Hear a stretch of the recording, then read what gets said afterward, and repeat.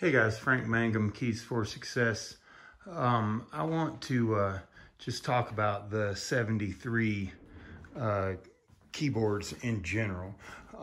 So here we are at the Nord Stage 4.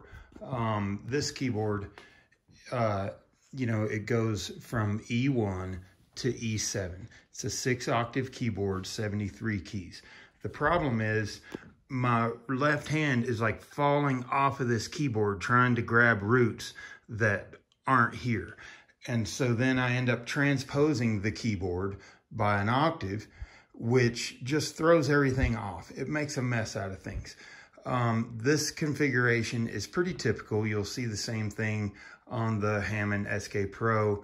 The Kurzweil Artis is making a 76, goes from E1 to G7.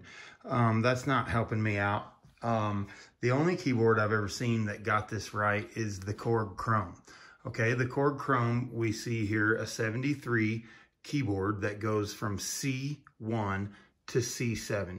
It's a 6-octave keyboard, 73 keys, and it gives me these valuable roots right here, the D and the C. Okay, that's the best configuration I've ever seen on a 73.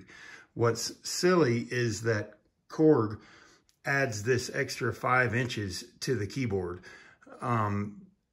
Just move this joystick up here and give me a narrow side panel. You might as well make the keyboard as compact as possible. You'll see on the Kurzweil Artis a nice narrow side panel, making that keyboard as short as possible.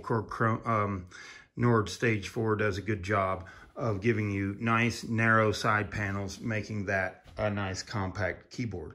But Nord, listen, if you really want to make me happy, make me a 79 with semi-weighted keys. What I'm looking for is I would love to have an A on the bottom and all the way to the E7.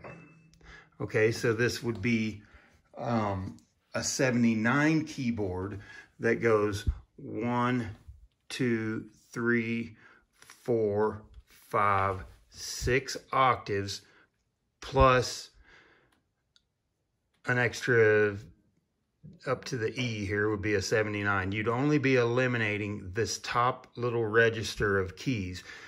And then I'd have all the roots my heart ever desired without ever transposing the keyboard.